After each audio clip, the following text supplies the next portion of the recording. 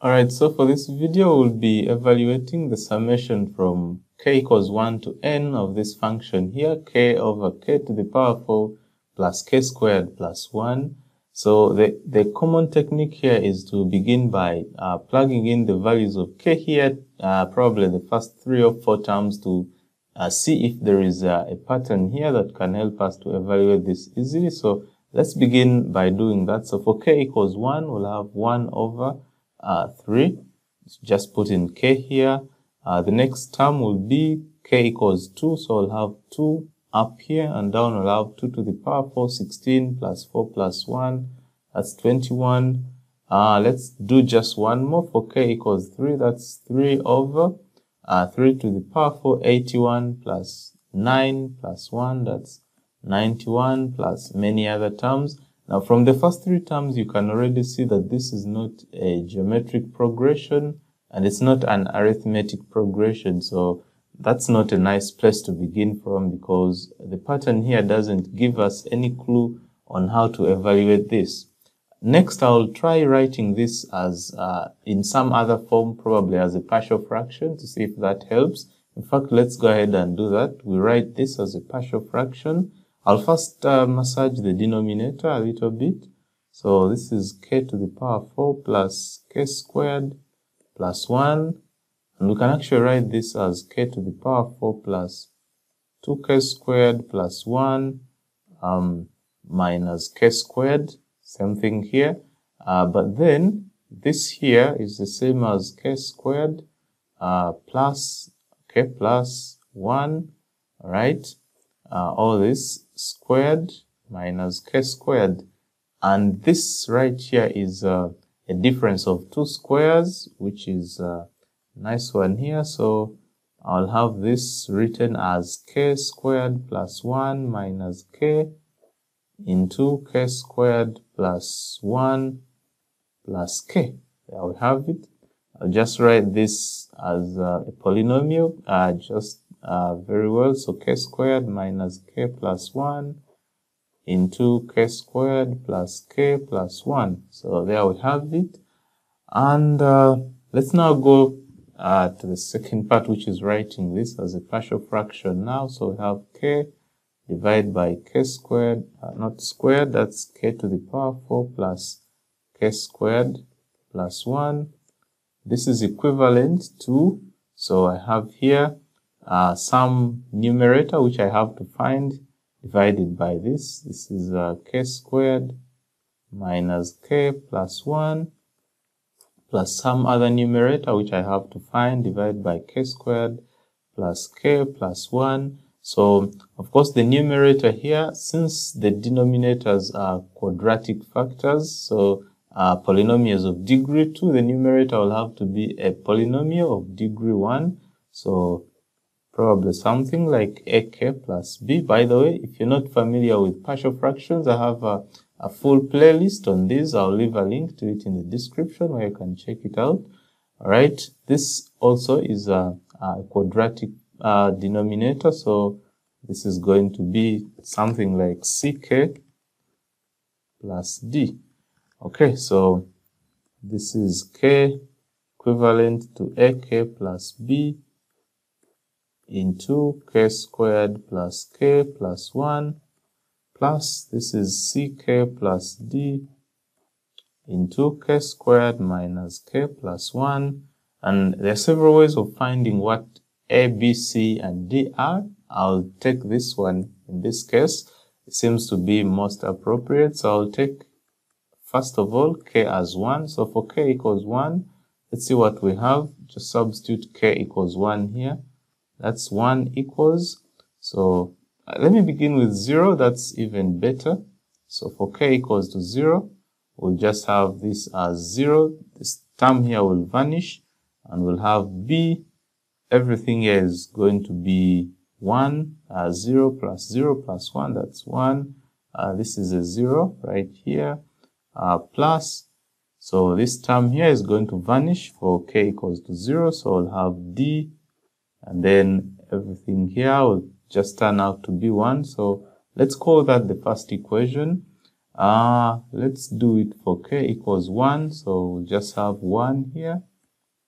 So we'll have k plus, okay, that's a plus b.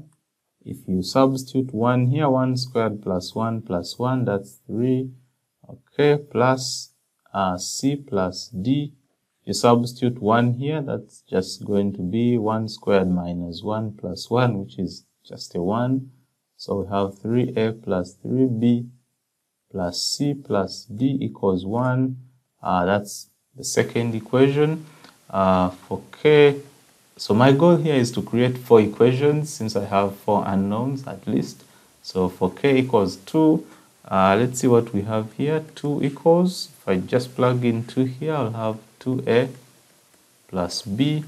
Let's substitute 2 for k here. So I'll have 2 squared, which is 4, plus 2, 6 plus 1, that's 7, plus, so we have 2c plus d. And then what do we have here? 2 squared, that's 4 minus 2, which is 2 plus 1, that's 3. So that's 14a plus 7b plus 6c plus 3d equals 2. That's equation number 3. And for k equals 3, that's going to be 3 equals 3a plus b.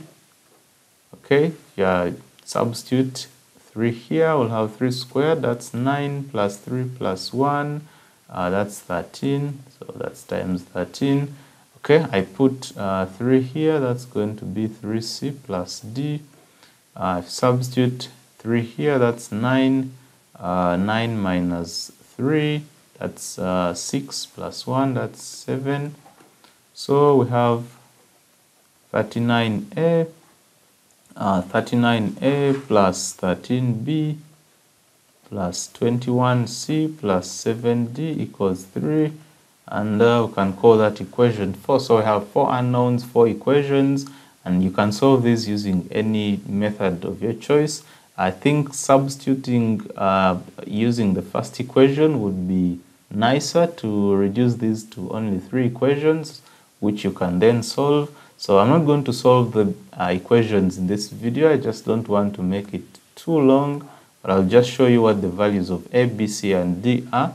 So after solving these 4 equations, you'll actually have a as 0, b as 1/2, c as 0, and d as 1/2. So let's rewrite this now as a partial fraction. So we have ak plus b over k squared minus k plus 1 plus ck plus d over k squared plus k plus 1. This is going to be 1/2 into 1 over k squared minus k plus 1. Okay, that's going to be minus because the value of d is, alright, that should be negative 1/2. Sorry about that. Yeah, that's nice, negative 1/2. So that's minus 1 over k squared minus, sorry, that's plus k plus 1. Okay, so instead of taking the summation from k equals 1 to n of, so let's see what our original expression is, k divided by k to the power 4 plus k squared plus 1. This is going to be 1/2 times the summation from k equals 1 to n, of course. But now we have 1 over, so that's k squared minus k plus 1 minus 1 over k squared plus k plus 1. All right, so there we go. Now something interesting here, if I let f of k to be this function here, 1 over k squared plus k plus 1, then f of k minus 1, so f of k minus 1 will be 1 over k minus 1 squared plus k minus 1 plus 1, and if you simplify this, you'll have 1 over k squared minus k plus 1, which is this here. So this is equally the same as 1/2 times the summation from k equals 1 to n of f of k minus 1 plus f of k. All right, so let's just proceed with that up there. So that's the summation from k equals 1 to n of f of k minus 1 plus f of k. So let's try putting in some values of k here to see what we have. So for k equals 1, I'll just have, there's 1/2 outside here. Okay, is it? So we have 1/2. So if I plug in 1 here, I'll have f of 0 plus, okay, I guess that's a minus because of this minus here. So this is a minus, not a plus. This here, okay, just take that off. Right, so there we have it, minus. So, okay, this here is also a minus. And yeah, so we have it there. So we have this minus. I hope I didn't make this mistake elsewhere. Okay, I have minus. So yeah, here we have, for k equals 1, we have f of 0 minus f of 1. Nice. The next term, I put in k equals 2. That's going to be f of 1 minus f of 2. And this is actually going to keep on like that up to minus f of n. And as you can see, all the terms in the middle here are just going to cancel out. So in the end, I'll have 1/2 into f of 0 minus f of n. And we know what f of k is. So f of k is 1 over k squared plus k plus 1. So f of 0 is just 1. Plug in 0 here. And f of n is 1 over n squared plus n plus 1. Obviously, just put n for k here. So I'll just proceed like this now. Finally, we're almost there.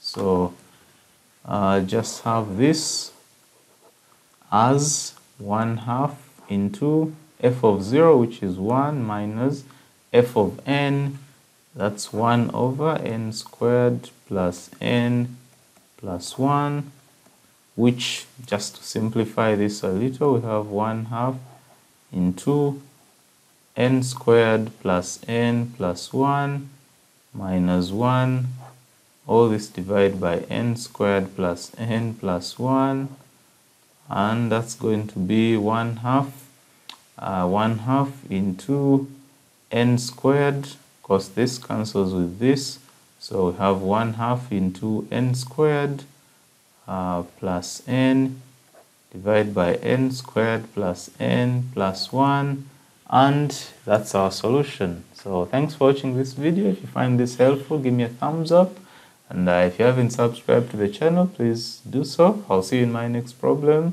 Bye.